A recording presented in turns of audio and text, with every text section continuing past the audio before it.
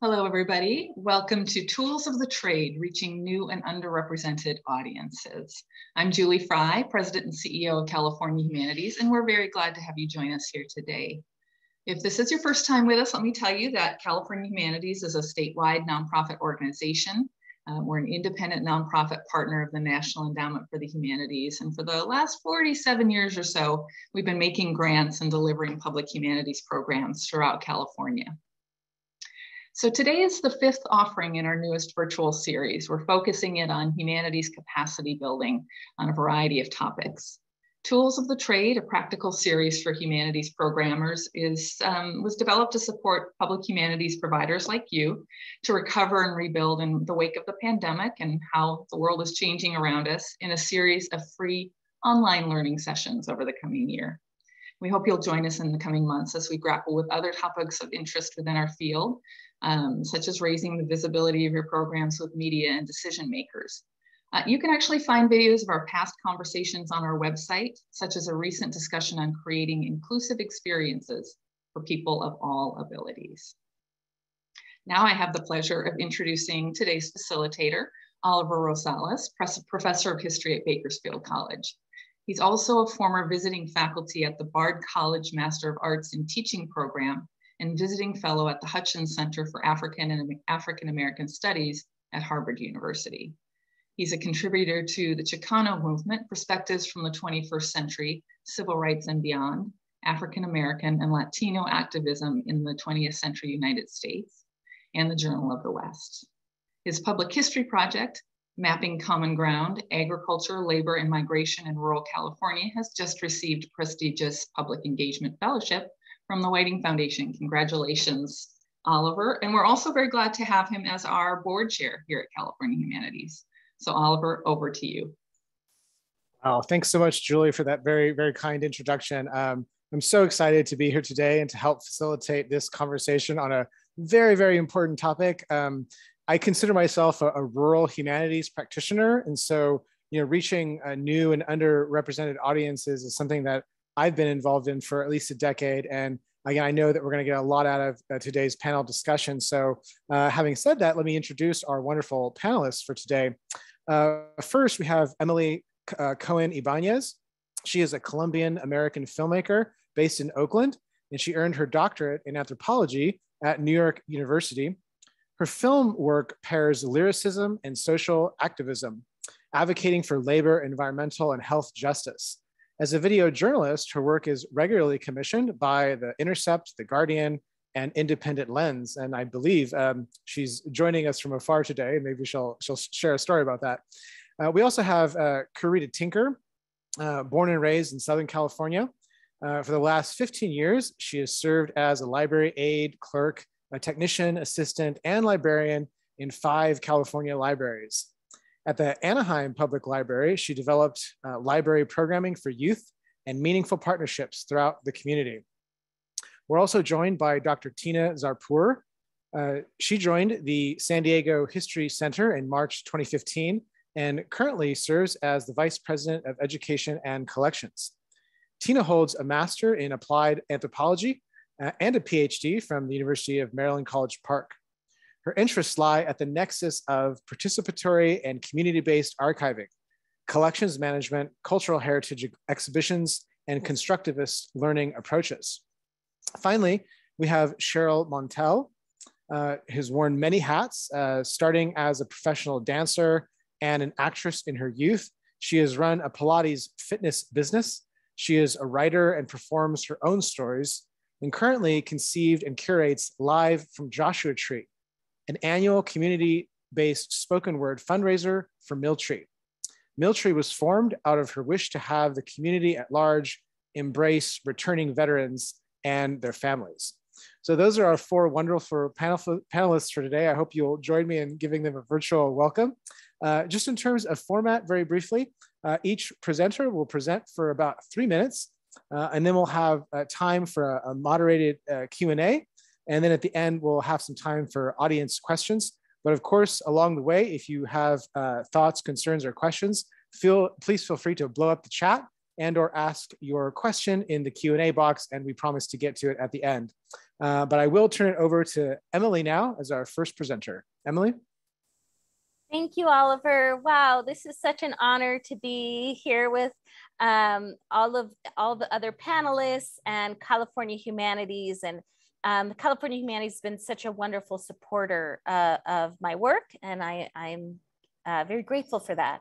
I'm zooming in from Medellin, Colombia. I'm starting a new film project. So I hopefully we should have pretty good internet connection. If it gets a little choppy in my end, I apologize in advance. And yes, I am here talking about my film, Fruits of Labor. It's a feature documentary film about a young woman, Ashley. She's a teenage farm worker and factory worker. And, you know, she dreams of graduating, being the first in her family to graduate from high school and go to college. Oh, there's a little puppy. My cousin's puppy might join us, sorry. He's 6 months, so he's just been jumping all over me during meetings today. But, and it's a coming of age story of this young woman. And during a time after the election, when increased ICE raids threatened to separate her family and forces her to become the head breadwinner in her family. They're from a mixed status family. She and her siblings are born in the US and her mom is undocumented. And it's really a beautiful lyrical kind of coming of age story. And here today, really, I just want to share about my social impact campaign and how we reach underrepresented audiences. So the film, you know, had its world premiere at South by Southwest, did its national broadcast on POV, PBS. But you know what, from the very beginning, I felt that I wasn't sure if I was going to really be reaching the audiences most directly affected by what's featured in the film. And that's really the farm working community and rural communities working in low wage labor. And so to reach those audiences, we created a campaign. I put together a team of really wonderful coordinators, and Ashley, the protagonist, is also part of the team. And we do various things. We do a large outdoor screenings throughout California, and we make resource fairs. So we have, for example, we did a screening in Petaluma with the indigenous Chatino community, very large community in Sonoma County that work in the vineyards and currently are fighting to get hazard pay and certain safety measures in their workplace, because during fire season here in California, they're forced to they'll lose their jobs if they don't work during the fire seasons. And a lot of the wineries are asking them to work very fast paced. You know, they do night shifts when there's fires, so that before the vineyards burn. And what happens is the smoke, any of you who've lived through these fires, the smoke, oh, these are our youth ambassadors. This is in a Petaluma screening. These are all Chatino youth. And, you know, their parents were forced to work in the fields, and many have developed asthma. So anyway, they're really fighting, and they're actually winning.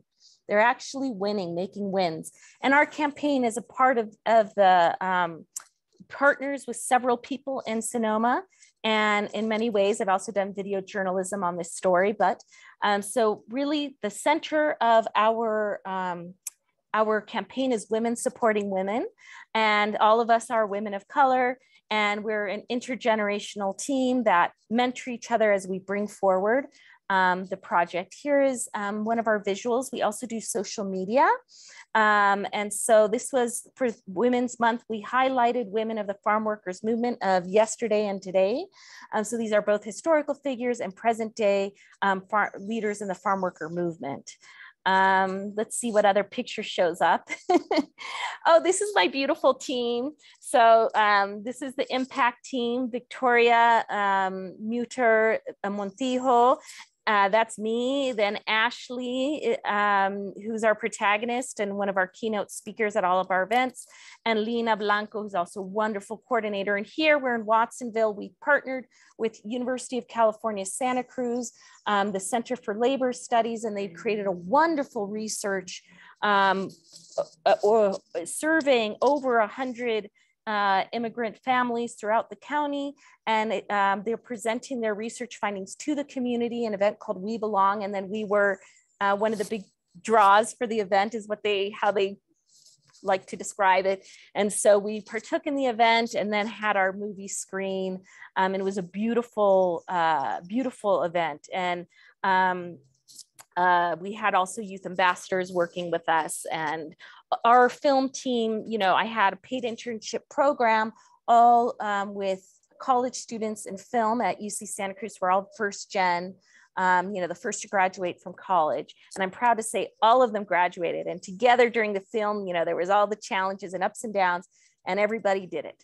And now Ashley here, who thought maybe she thought, oh, in my life, I'm supposed to just drop out of high school and you know, do farm and factory work for the rest of my life. Well, she's graduating now from her associate's degree from the community college, and she's transferring to San Jose State University.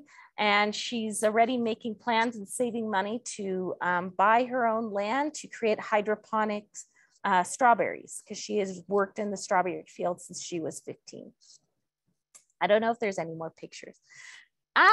So this was really exciting. So through all of our social media and showing, by the way, you can follow us on Fruits of Labor Film. That's basically fruitsoflaborfilm.com on our website, Fruits of Labor Film on Instagram, Fruits Labor Film on Twitter, and we also have a Facebook page. And through all of our showing of our outdoor events and these resource fairs that are kind of festivals in some way, well, from Ireland, the Industrial Workers of the World reached out to me, and we did a screening, a May Day event. And it was beautiful because we had organizers from the union, this transnational union in Europe, and all of them were saying, they watched the film, they said, all of us can relate. I was told this was a niche story from some distributors, I won't name who, but you know, it's so interesting. They said, well, we have the same thing in our agriculture. Folks from Eastern Europe, folks from Morocco coming, and they're also not treated with their full dignity and human rights. So it was a fascinating discussion comparing the US with European agriculture, especially now with everything that's happening. I think there's one more image and that I really love. I don't know how this is all working, if I manage it, or there we go. This is from our Petaluma screening. So, you know, I had made a short intercept film with the woman who owns this barn. Her name is Maria Salinas, wonderful leader, an indigenous leader who advocates for linguistic justice for her community, and also is a labor organizer, and she picks grapes in the fields. She's a vineyard worker. And so with all these partners, we put on this beautiful screening event, and we had vaccines for people, for COVID vaccines. We had blood pressure checks, diabetes checks, resources on this botanical bus for herbal healing. A lot of them have in the community a great amount of knowledge. You don't see in the pictures here, but this barn she built, a grower allows her to rent the land. She built this barn with her husband to do events for the community. And then she has an amazing, what you call milpa, and what I consider almost like a farm, but a beautiful with all mixed style of planting. All the flowers are planted by them, by their own seeds. They cultivate and use ritual. So everything has meaning here. And we break bread at every event, which we find really important for developing community. Here we had Maria and her friends made chicken mole for everyone with fresh tortillas and tamales. And it was so sweet. One of our youth ambassadors, basically what they do is they take field notes. I'm an anthropologist, so I do a little workshop on taking field notes. They make their observations and they do some surveys of the attendees so we can gather data. And one of their observations is that people were eating tamales like popcorn. It was probably my favorite field note. So this is really what we're doing, and we're getting the word out. And we have our last big California event because we're running out of funds. So it looks like someone might pitch in so we can go, oh, this is from our Watsonville event with the flyer. So we can go to Bakersfield to be with Dolores Huerta and do an outdoor thing there. So we're seeing if that comes through. But for sure, we're going to do an event with 300 migrant families at a migrant camp in the San Joaquin Valley. That's the Central Valley here. And people will pick, they traveled between Mexico and the US. Oh, this was a screening event we did in Sonoma in the Raven Theater, beautiful. And this is Ashley holding one of the pamphlets because we are part of the worker safety 5 for 5 campaign. So we join campaigns, and our idea is to create for all these orgs, we have over 40 partners to meet and to work together. I have my own dreams that the union efforts become trans-border and transnational, and those are the dreams of many of the organizers. So we're also working in Mexico. We don't have all the funds that we had imagined, but we're really excited because we're starting to get into film festivals there, and we have an impact producer in Mexico City gathering orgs who can come to the festival screenings. We have the person who did our original song for our film is a pop star in Mexico, Denise Gutierrez from Hello Seahorse. She'll be doing a free concert. We'll show the film, and then we're creating a package so people in Mexico can organize screenings on their own that are pertinent to their organizations. So that's, in a nutshell, what we're doing with the Fruits of Labor Social Impact Campaign. And again, thank you, California Humanities, and thank you for giving me the opportunity to be part of this amazing panel. Thank you, Emily. That was wonderful. Next up is Tina. I just want to say though, before Emily, you know, you have to jump off in a few minutes. There were a couple of questions in the Q&A. If you do have the ability to check them out, please do so. But thank you. My goodness, Emily, that was wonderful. And I'll follow up on you about Bakersfield too. I want to know more about that. But let's go to Tina. Good afternoon, everyone. I'm really happy to be here with esteemed colleagues in the humanities. So just a little bit about my project. I'm wondering, Kristen, if you could, great, start the slides. So my name is Tina Zarpour. I'm the Vice President of Community Engagement, Collections, and Education at the San Diego History Center. We are in Balboa Park, historic Balboa Park. We run 2 museums. This is our main one. I'm actually in the building today, and you see the front of the building as my background and on the slide. So next slide. So this project was called Welcome to the Mix. Each of us has a story.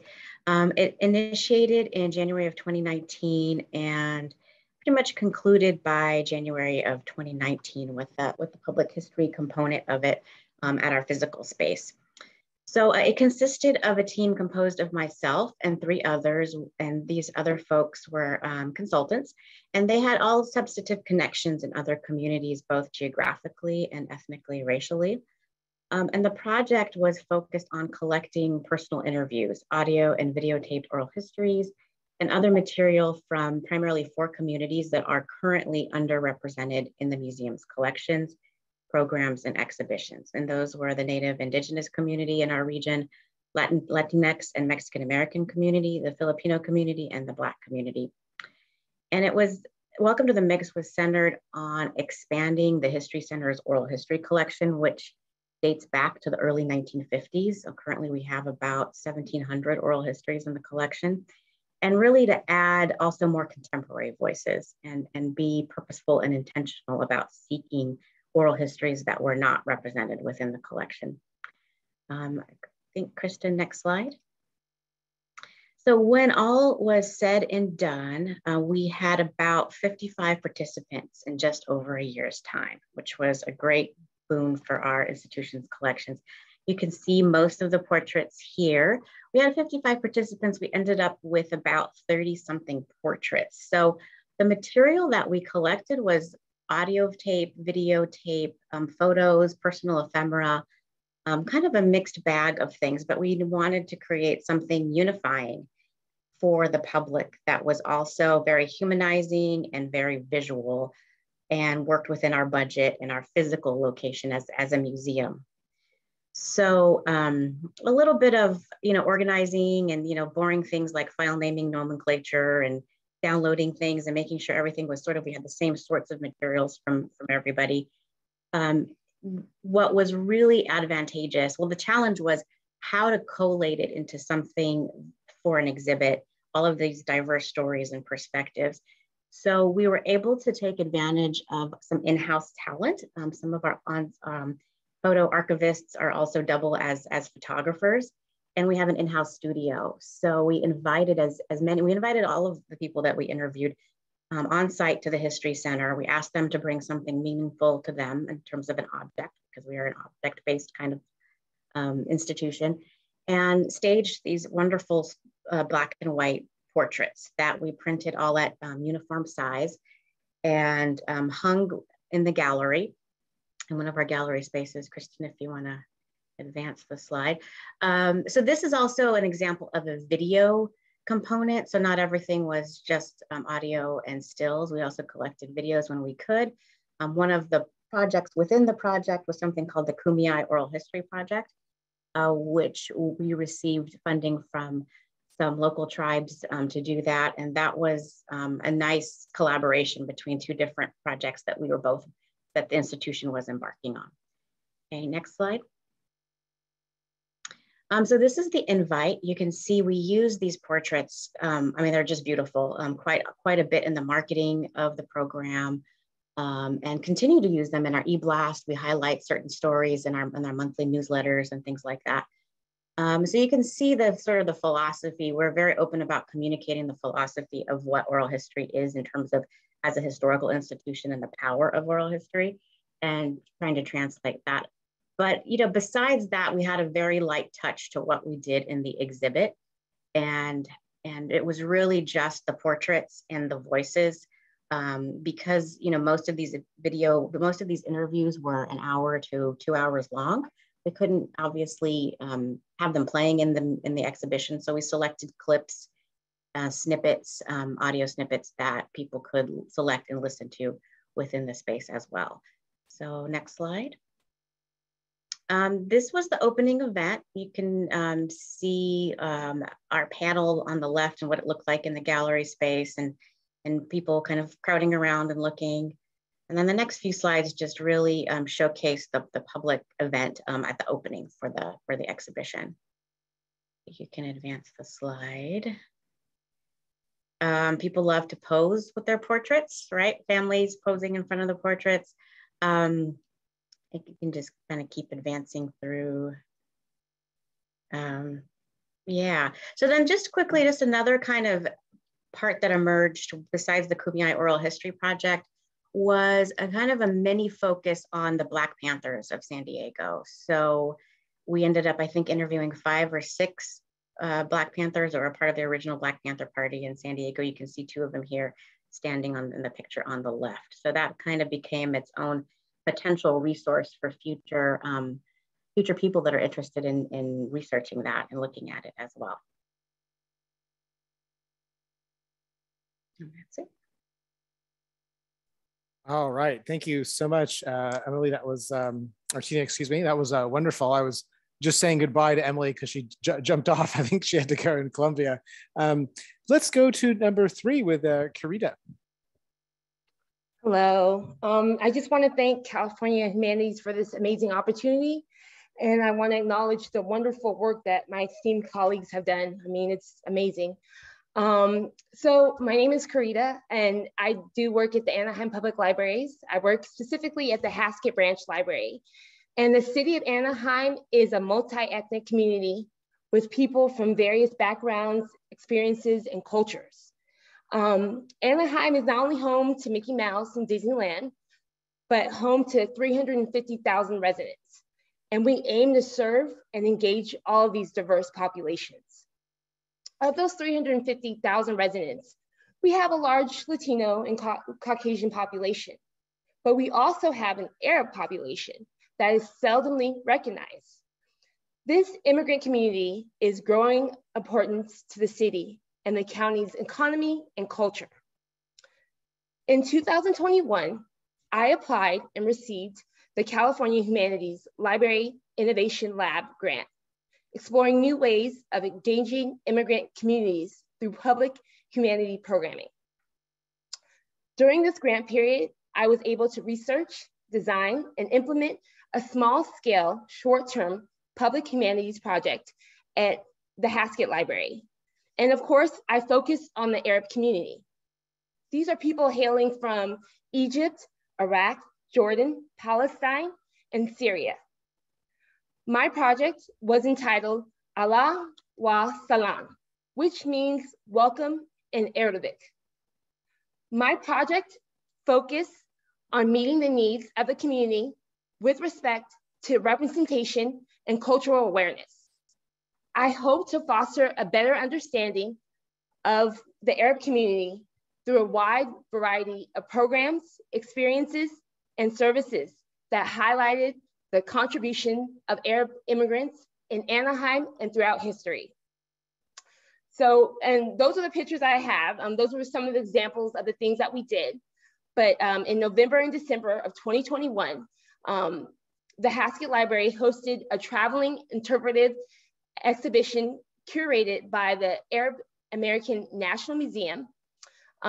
We had an array of programs such as an Arabic and English story time and crafting sessions for the families.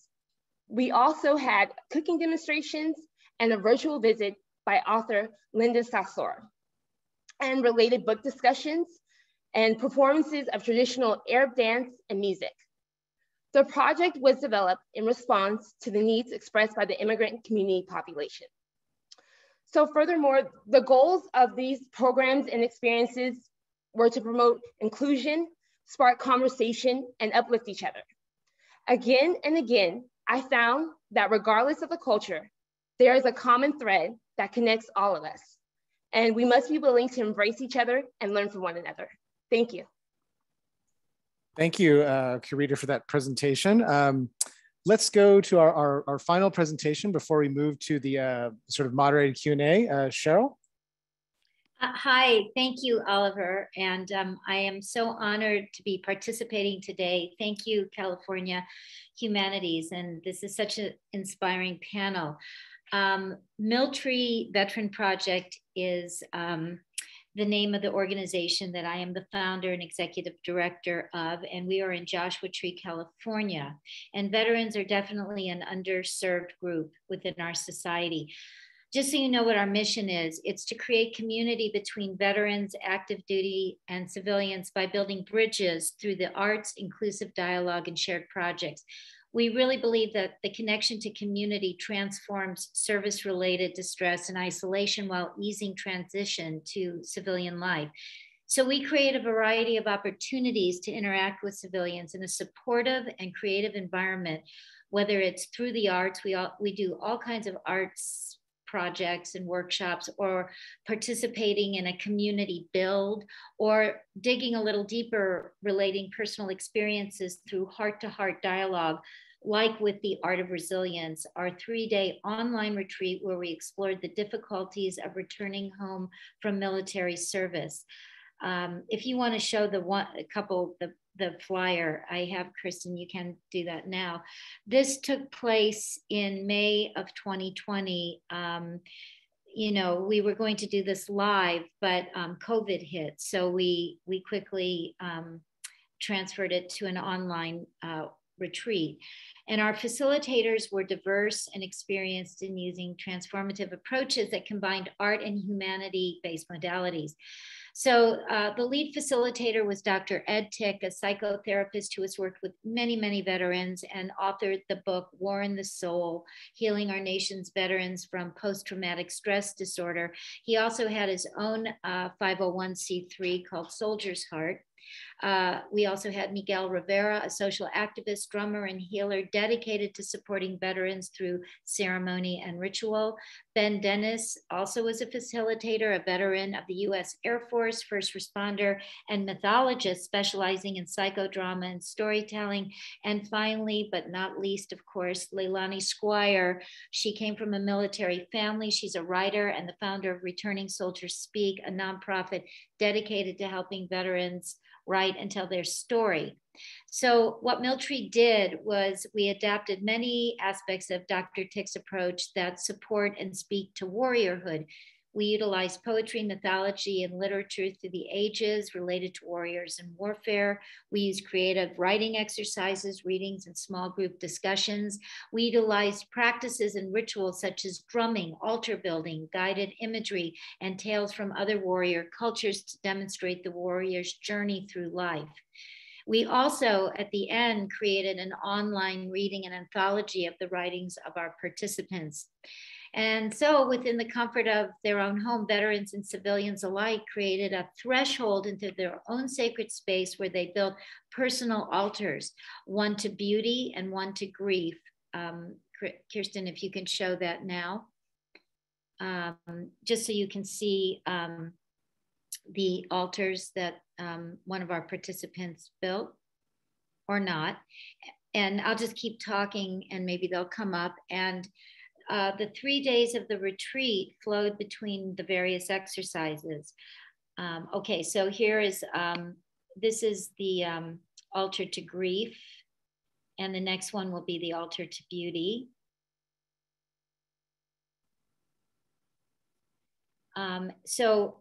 And what happened in the retreat is they really, contemplated what these altars meant to them, and certain things shifted from one altar to the other. Some of the grief then ended up on the altar for beauty. We all did this in our own homes.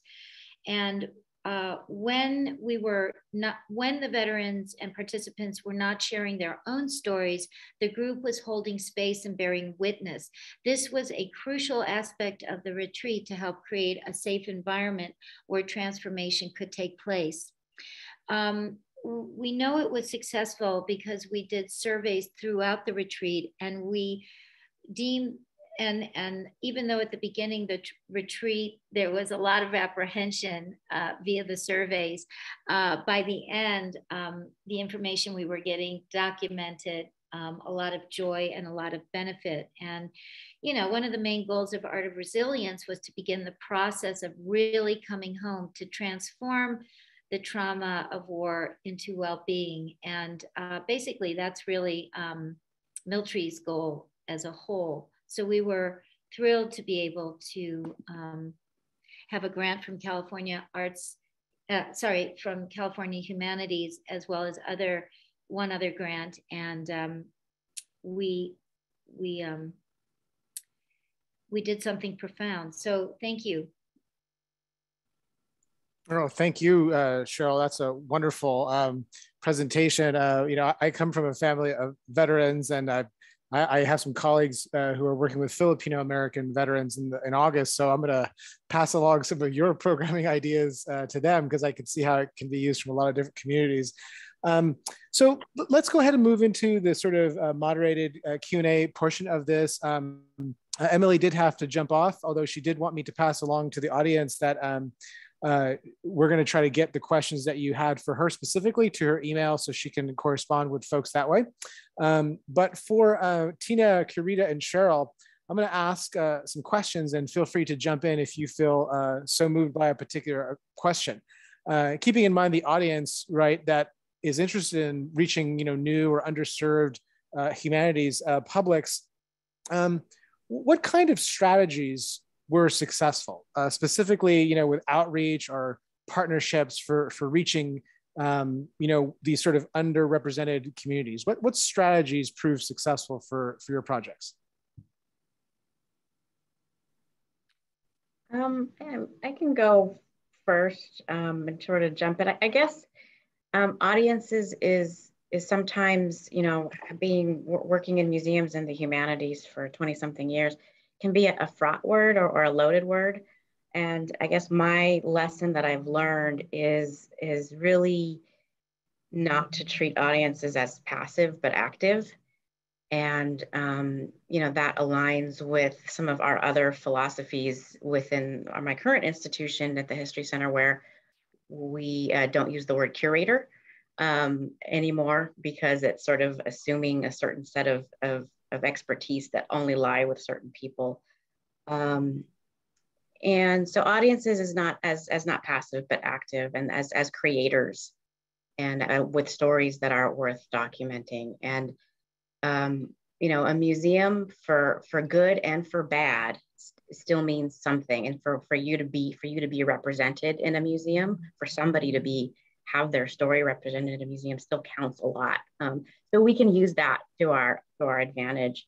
And so that's the buy-in and the hook, right? And that's the sort of what's at stake is that being represented adequately and correctly and truthfully, and then having that story preserved forever.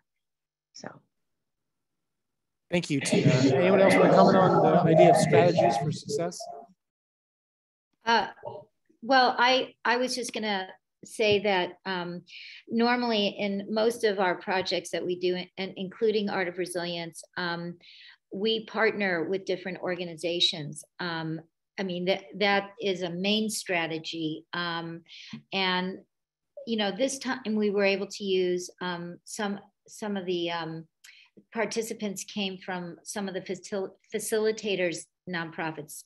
EdTech had a nonprofit, Miguel Rivera had a nonprofit, Leilani had a nonprofit, and you know, and then in Joshua Tree, up here in the high desert, you know, I reached out to several organizations, Mojave Desert Land Trust, the Joshua Tree Retreat Center, High Desert Test Sites. I mean, basically, I would network as much as I could. The USC the LA Collaborative, which is a veteran organization at USC.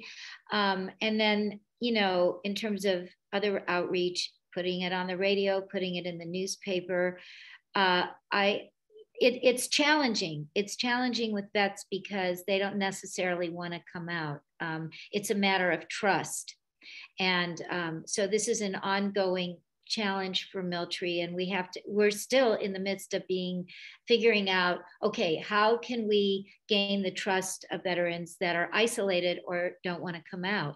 So it's an ongoing process, things like barbecues, and you know, we're going to implement focus groups. But in terms of what has worked so far is partnering with other organizations. Yes, I also agree. Partnering with organizations really saved me because I thought I knew what people wanted and what I know what people want. I could do this, you know, but I don't know what people want. So really, you know, I worked with Access California. I worked with the Arab Civil Council. I worked with a country called Syria, and they really helped me kind of define my project, and they really helped me, you know, with my project. I also worked with a local gentleman in the bookstore, and he owns a bookstore, and I sat down and we asked him questions, and we asked him, you know, and we really got his feedback. And I had these ideas that I wanted, and then he was like, no, you shouldn't. So, I mean, that really helped me out.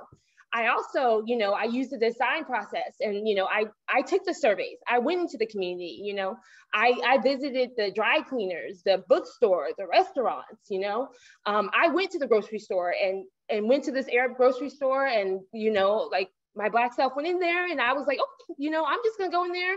I'm gonna, you know, just go in and ask some questions, and hopefully, you know, so it took a lot of, it really humbled me, and it really just, I was happy to do it, you know, but you really have to, like, not, you know, you don't know everything. You think you know everything, but you don't. So please, you need to partner, and you need to ask the community really what they want. You know, that's the biggest thing.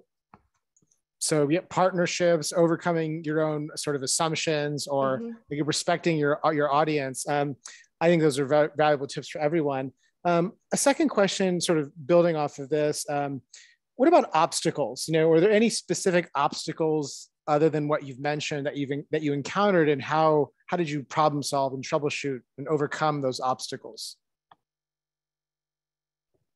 I think for me is waiting on people, because a lot of people say like they're interested in doing something, and then they're like really like, oh, we want to do it, we want to help you out, but then they never like return your call, or they never email you back, and you find yourself emailing them over and over again. So it's working with people and just kind of, you know, just kind of waiting on people, because sometimes you're just waiting for them to just respond back to you. So that's the hardest thing, I think. And COVID was kind of hard too, because that shut us down sometimes. And then, you know, our numbers were a little less than what it would be if it was just a regular time, but COVID too. I agree with Curita, because it's perseverance and patience, and definitely not taking anything personally, you know, because yeah, COVID COVID definitely put a wrench in Art of Resilience because we thought we were going to do it live. Although it worked out financially better to do it online. So that was in a way a relief, and we were able to reach a broader audience by doing it online. But the obstacles for Miltree are always outreach. And right after this meeting, we have a board meeting and we set up an outreach, we have an outreach committee, and we're going to hire, we have very limited funds, but we're going to hire an outreach coordinator because as executive director, I basically don't have a staff. It's a very small organization. I have a working board.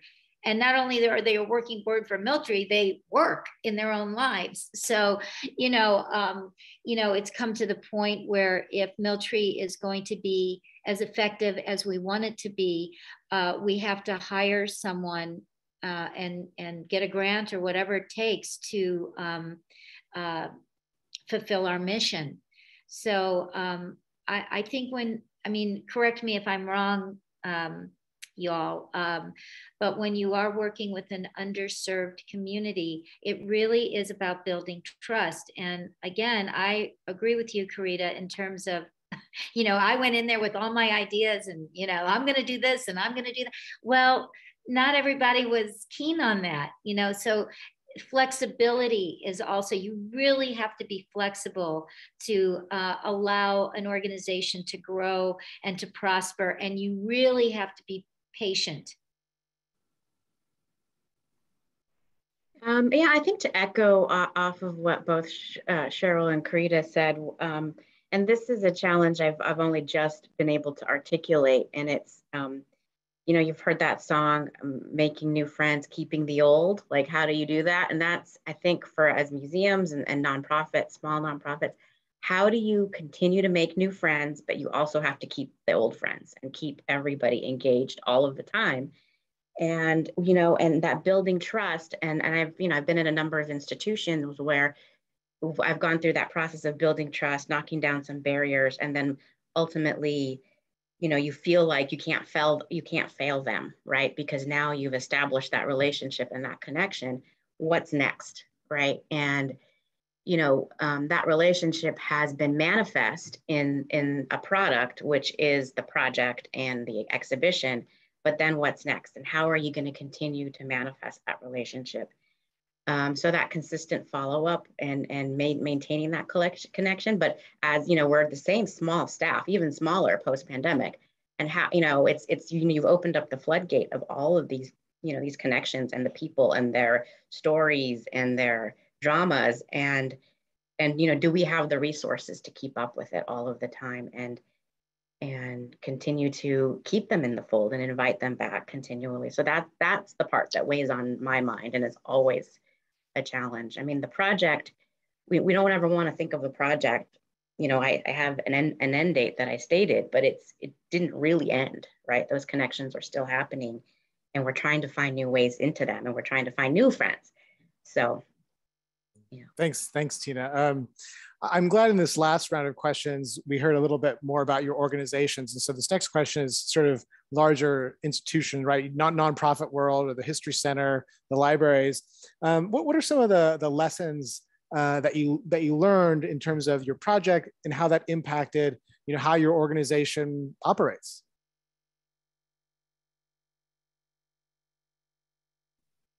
I'll take this real quick. I've pretty much said it. The lessons that, I came off another project just recently, more of an art project, and it was fabulous. However, we had more community, Miltree incorporates veterans into community. So I had no problem with community showing up. They always do. But, it became very clear just by boots on the ground, so to speak. Okay, this is when I realized it's like, wow, this is a really great art workshop thing we did. But the veterans aren't showing up like the community is showing up. So that's why, it's really trial and error in a sense. So I learned on my feet. It's like, oh, duh. I became very aware that maybe even the words arts and dialogue for this particular community, for veterans, maybe those aren't the words that I use. Maybe it's shared experiences, shared stories, you know, and we're in the process of figuring this out, but each time we do a project, we learn. What I learned from Art of Resilience, which was fantastic, is that we can do online stuff. You know, I mean, COVID's not going away anytime soon, I guess.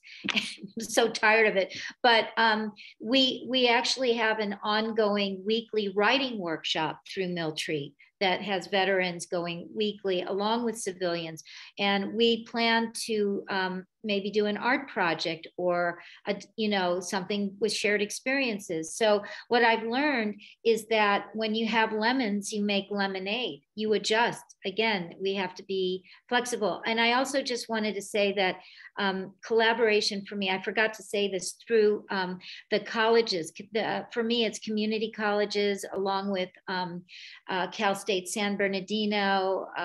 The different colleges and universities are a great resource for outreach and collaboration. I forgot to say that. Thank you.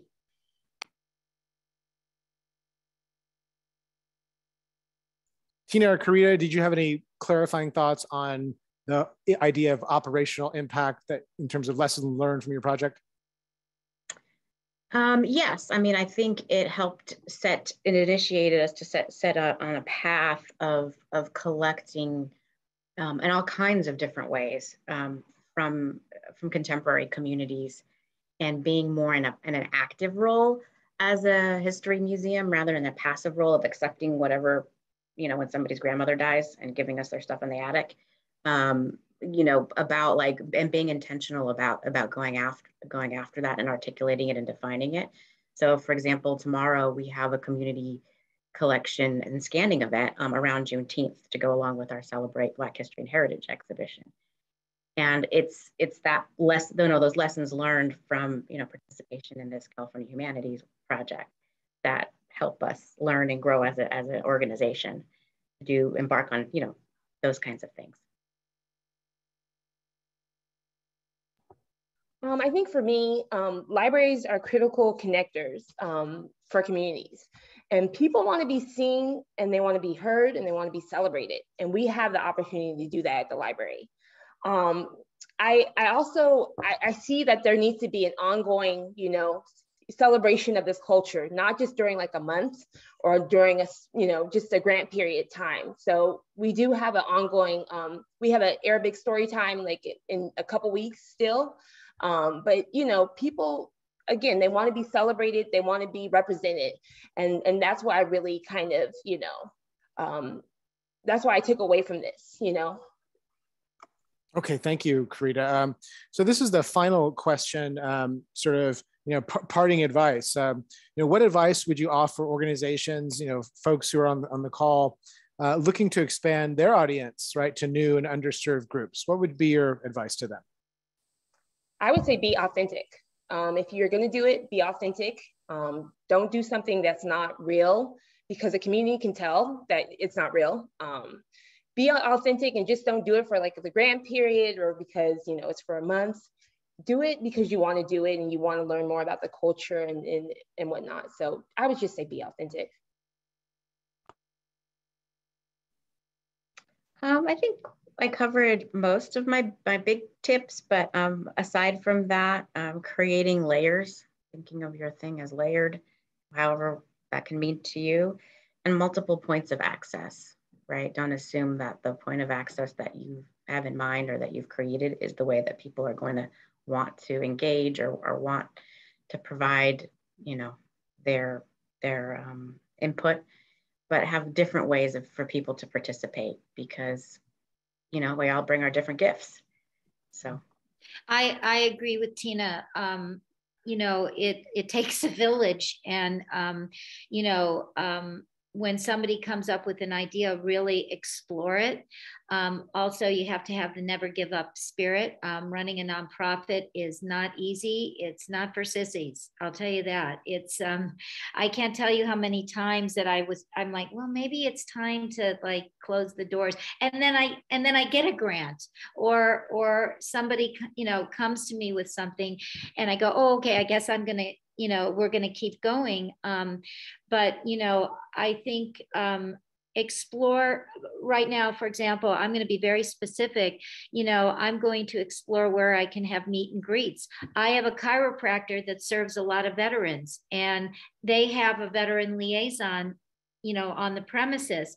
And the chiropractor said, well, Tuesday and Thursday nights, you can use the space. So it's like you take advantage of every opportunity you can, and you really, how can I put this? You can't be lazy about it. You know, it's perseverance, and you know, you have to find a way to excite yourself through the hard times. You know, and like I said, I've tried to quit this, you know, and it's just, you know, I'm like, well, you know, but even though Milltree is very small, and we do struggle. I mean, you know, we do. I told you, you know, the outreach is our big thing now. I still have the passion to continue. And as long as, I like the word authentic, as long as you authentically care about the group that you're serving, you know, whether it's, you know, a community at large, or, you know, veterans, or, you know, the Arab community, or whatever it is, you know, check in with yourself. Does this matter? You know, can you do the work? Because getting resentful and getting weird, it's not worth it. You know, you really have to be authentic about what you're doing.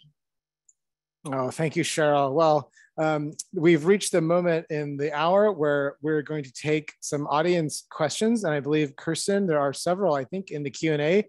Did you want to handle those?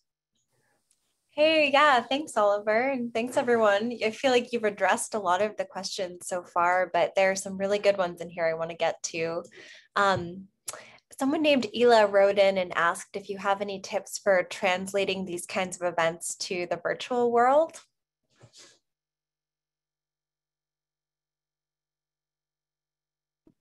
Well, you just do it. I mean, you know, it's the tip is get somebody that knows how to work the virtual world.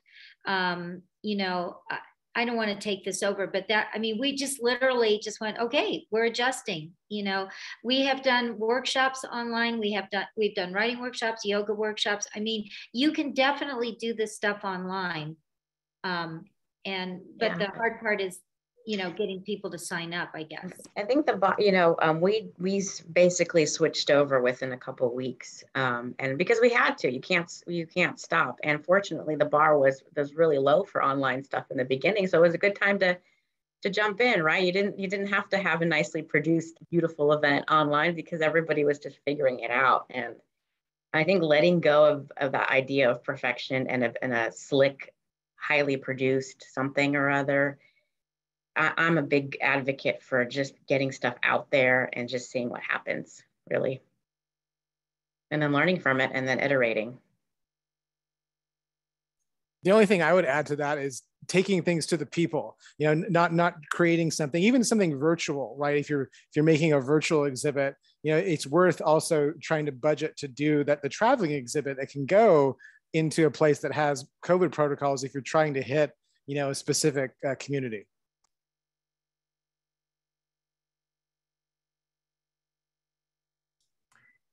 Great. We had another question here kind of about troubleshooting. It says, did any of you encounter pushback from a participant who was wary of having their story used or shared? If so, how did you adjust or address those concerns? Waivers. It's, you know, I mean, it's really simple. I mean, I'm not making light of it, but, you know, if they sign a waiver, you know, you put it very clearly that this is going to be shared. and they need to know that up front. For example, we did do a anthology for the Art of Resilience, and there were some people that were not into having their story in the anthology, and that was fine. That was totally fine.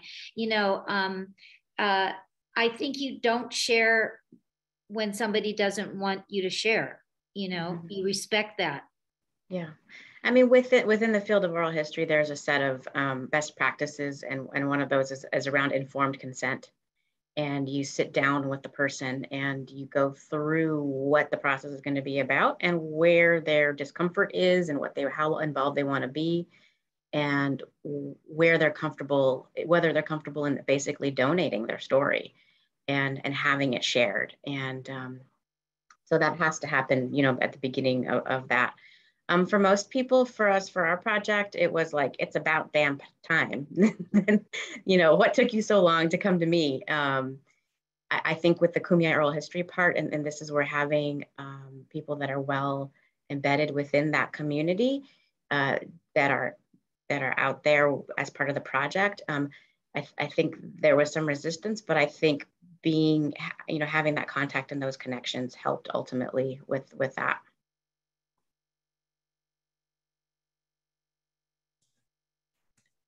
Awesome. Someone else was wondering about funding. How do you get not just the grants like the ones you've all received now from California Humanities, but also community sponsorships, in-kind donations, goods, services? Could each of you say a little bit about that? I just write letters. I call people. I just, that's how I get it. Or go in person and ask somebody, and you get a lot of no's, and then you're like really surprised when you get that yes. But yeah, you just have to be persistent with it and just like call, write, go in person and just tell them what you're trying to do, and you'll find somebody to help you out. I agree. I mean, I do a fundraiser called Live from Joshua Tree, which is a spoken word event. And that's a time when I go to local businesses and I ask them to sponsor the show.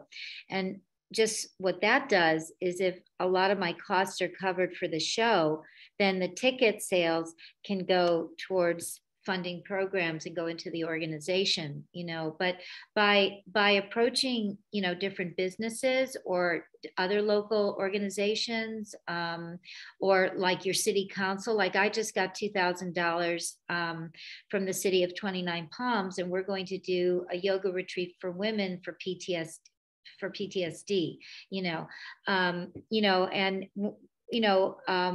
it's called a CDBG grant, for example.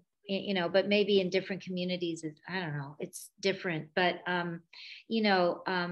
the more you show up at different affairs in your counties or towns, the more they get to know you. And, you go in there and you tell them who you are. Yeah, she's not on the call anymore, but when Emily was saying that she's having some trouble raising funds in Bakersfield, I'm like, what? To bring that film to Bakersfield? I'm picking up the phone. I'm sending emails on her behalf. So showing up helps.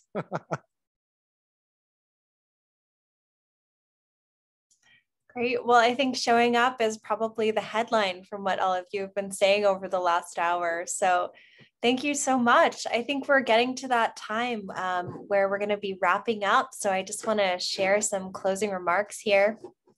As Julie Fry mentioned, today's program is part of a series called Tools of the Trade. This series is supported by the American Rescue Plan and the National Endowment for the Humanities as part of our goal to strengthen the public humanities field in the wake of COVID-19. We have one more program lined up in this series. It's called Increasing Your Visibility with Decision Makers and the Media. That's going to be on August 18th. So please join us. Our colleague Beth is putting an RSVP link in the chat. Hope to see you there. And if you haven't already done so, please sign up for California Humanities' free monthly newsletter. This is where we announce grant opportunities, programs, and lots of other ways to get involved and find some support for your projects. And please do let us know if you have any feedback about today's program. We're coming to the end of the series, and we're always curious to hear, what is of interest to our community? What do you want to hear about?